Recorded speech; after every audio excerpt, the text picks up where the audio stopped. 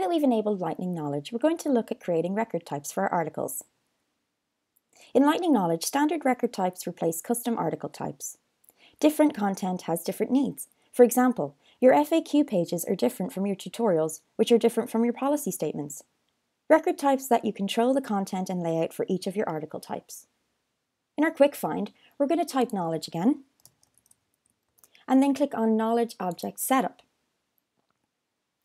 Once we get here, we're going to scroll down and click on New beside Record Types. We're going to use the existing record type of master, which is the only one available right now as default, and we're just going to call this article. Great! You can add a description if you like, and make sure it's checked as active if you want it to be in use straight away. Then we can choose the profiles it's available to. By default, it's everyone, but we can uncheck some of these boxes if you don't want to make this record type available to all users. Then we're going to click Next.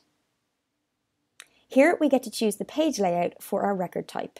At the moment, we're going to have Knowledge Layout, which is our layout that we have available. You can also apply different layouts to different profiles, but for now we're going to leave it as default and click Save. So that's great! You've successfully assigned a record type to a profile and layout, giving the users in that profile access to the record type. Next, we're going to look at how we can customize those page layouts for our articles.